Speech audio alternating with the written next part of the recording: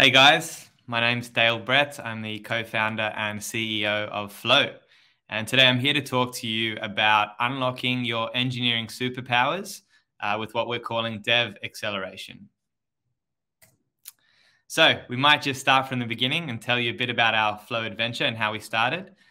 So Rani and I, Rani's my co-founder, we met around 10 years ago and have been working together ever since.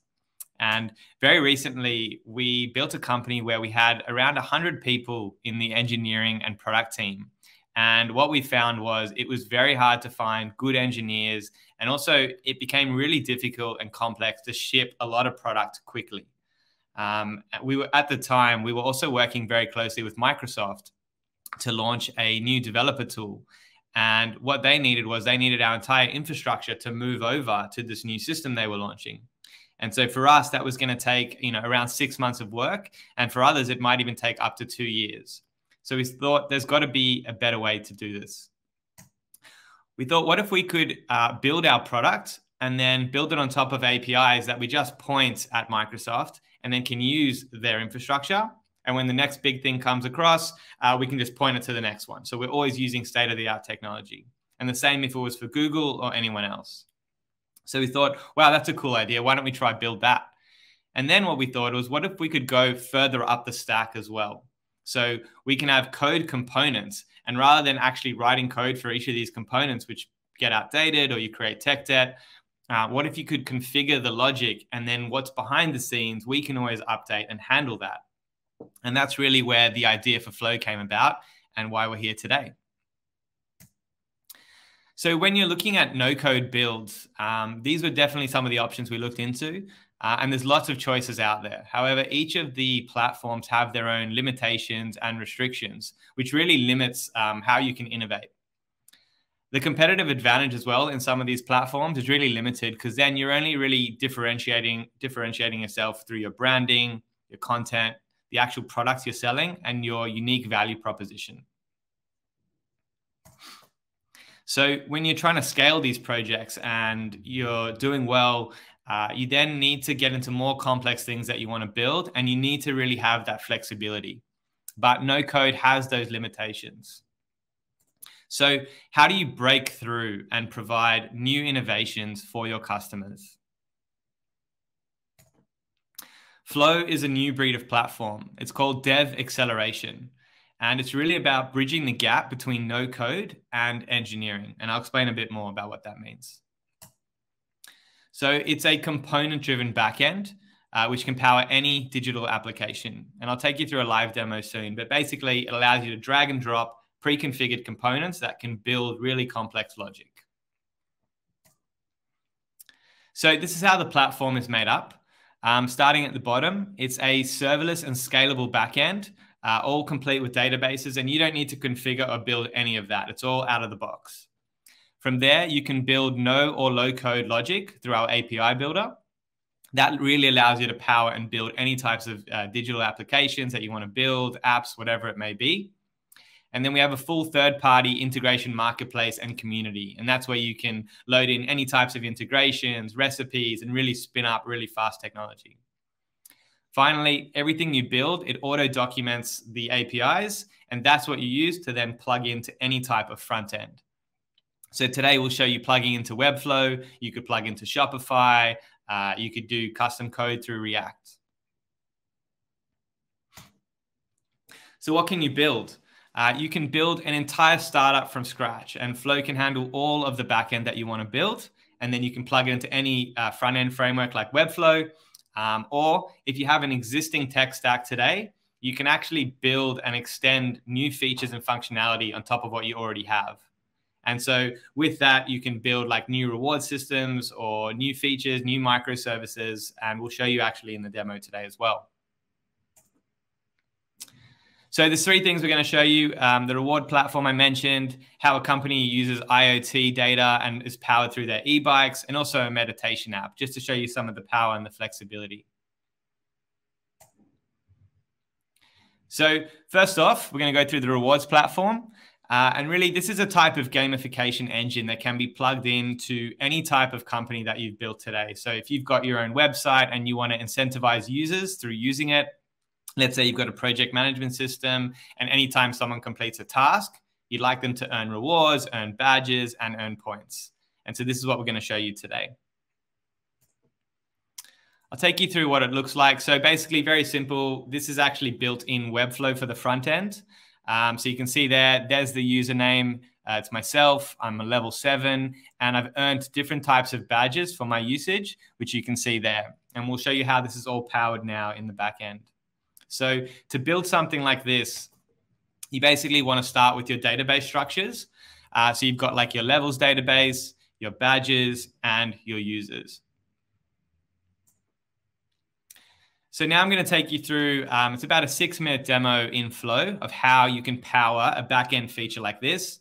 I'll show you to create a Flow account, setting up the first project, structuring your databases, the logic, and then how you connect it to a marketplace to maybe send emails through SendGrid, and then hooking it up to the front end with Webflow.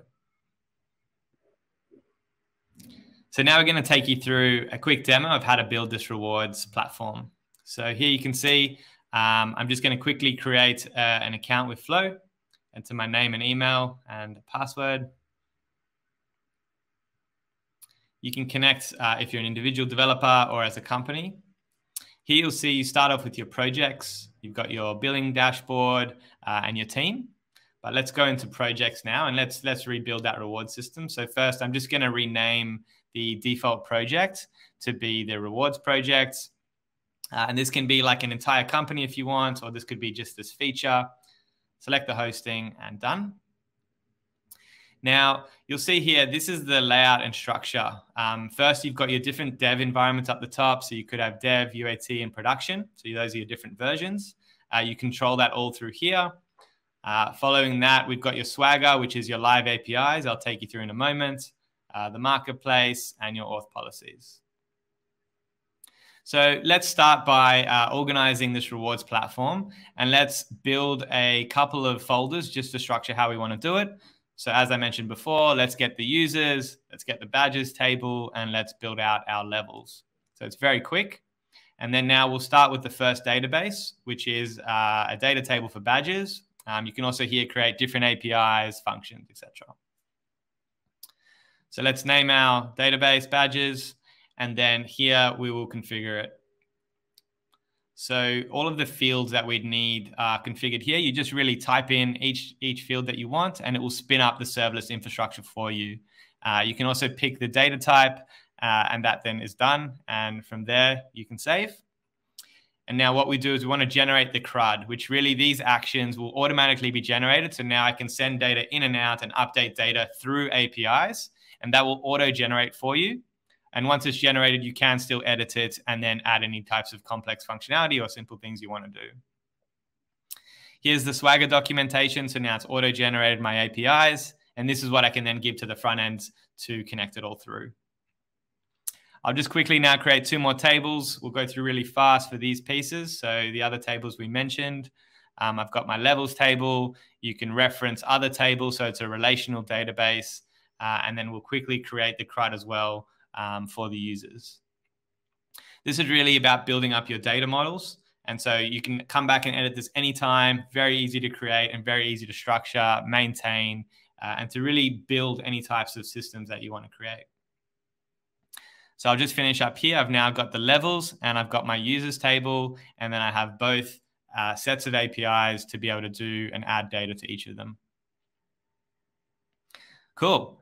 Next, now we're going to build our first API. So let's say we want to now add points when someone has done an action. So this is the canvas. We'll edit the start node to be a post so we can send data, and we can update a user ID. So we'll add the query of the user to make sure we're adding points to the right person.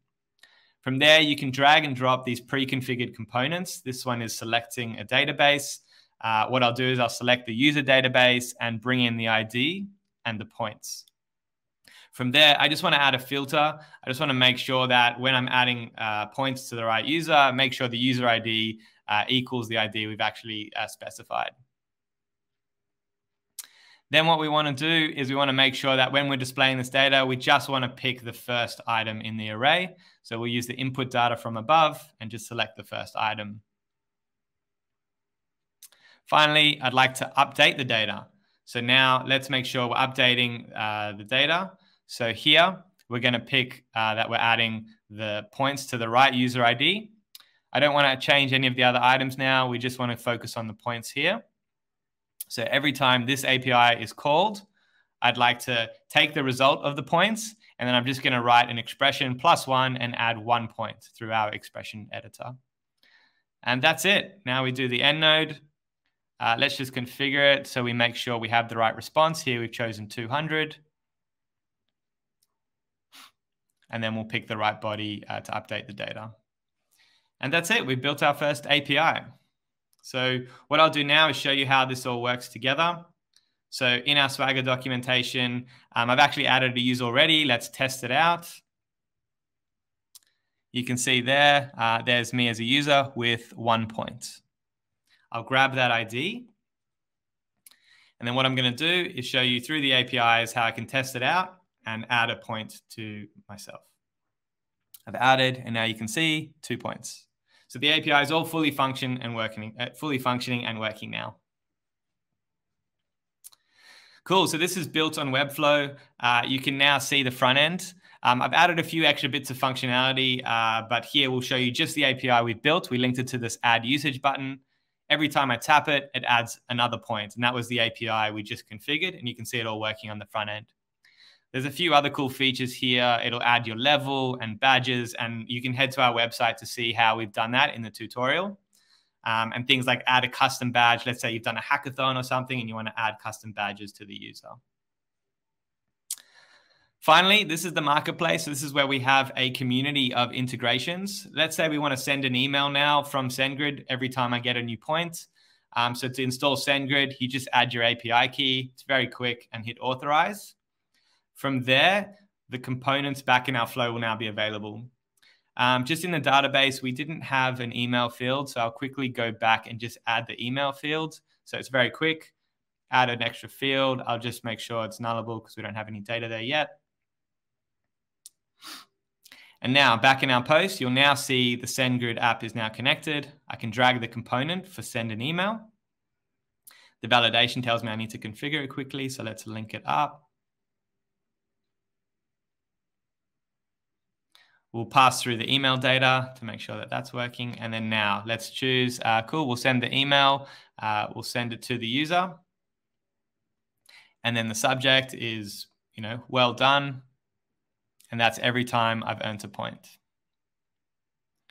And that's it. Save the API. And now every single time I earn a new point, it'll also send me an email with SendGrid. So it's very quick to add any types of third-party integrations. You can build your own or use the community ones as well. Cool. So that's how you've created the backend in Flow. And then because we built the front end in Webflow, all we have to do is we go to the page. This is our website. You can hit edit, and then you can see here the JavaScript we've added in order to call those specific APIs and link that to the buttons. This is really, a Webflow front end powered by a Flow backend that's very extensible, and it can be used, throughout the life cycle of what you're building. So what Flow gives you is a central source of truth for all of your data. It's planet scale, so you can really use the built-in database from whether you've got one user all the way up to millions. You can also bring your own database, whether you want to use any types of systems like Azure, BigQuery, Airtable, etc. You can create any types of complex logic. So you really can build things from small features, rewards platforms, or an entire fintech startup all from scratch. And it allows you to maintain it really easily and really be able to grow through the life cycle of the company. You have a fully ready-to-use marketplace. So you've got all different types of third-party components, ones that we've built. We have a really passionate community that is sharing a lot of integrations, and you can use any types of open source components and also instantly install recipes that you can use in your platform or whatever you might be building.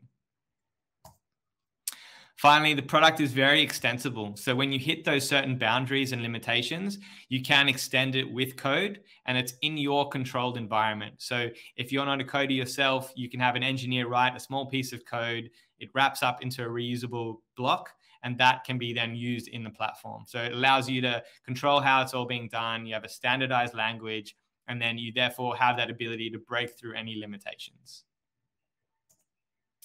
Finally, it generates all the APIs you need to connect it into your front end. We have things like e-bikes. So there's a really cool company now. A lot of the IoT data they get from their e-bikes passes through into Flow, and then they can do predictive maintenance and let you know when that bike needs repair. And they've connected all different types of data pipelines. It can notify them in Slack if something's gone wrong. And it connects to different databases like Google BigQuery and Postgres. Cool. And finally, even things like meditation apps. So we're powering a full backend meditation app. It allows you to check in, do meditation courses, and do check-ins with your team, see how people are going. So it's kind of like a community-built app. So how do I start? Basically, you can take a look through our docs and tutorials. It's got everything on there. We show you how to build an app like this rewards platform and others. You can engage a low-code engineer if you need any types of coding components. And the no-code community is really a great resource as well. And we're there 24/7 for support for anything you guys need. So just for you, if you're interested to join and be an alpha partner of Flow, just head to our website and sign up to be a partner and just mention the Webflow conference and we'll put you right to the top of the list. We'd love to help you and see how we can build with you. Great. So thank you very much. And yeah, appreciate your time.